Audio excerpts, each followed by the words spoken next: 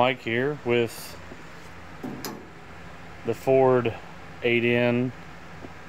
I'm actually in my basement. I pulled this in here because we were expecting some really bad weather, and apparently it petered out and we got nothing but rain. So anyway, it gave me a chance to start working on something that was an issue on this tractor. Let me flip the video around and I'll show you what's going on. Alright, so the problem we had, this is a one-wire alternator, but you'll notice there's more than one wire on it. Well, what's going on here? So when I got the alternator brand new, the tractor was not charging even at high RPMs.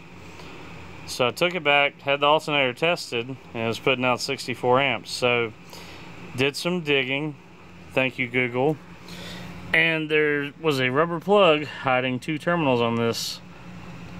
The bottom terminal here is terminal number 2, which is jumpered to the one wire that's constant hot.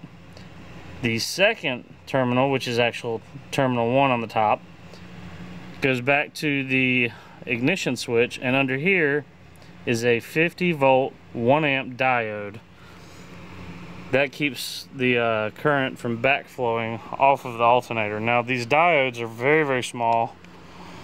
I literally ordered a pack of 25 for $1.50 off of eBay. They're very cheap, but this protects the circuit from any back voltage. And after doing that and wiring this wire with the diode to the load side of the ignition switch, I'm now charging even at a low idle.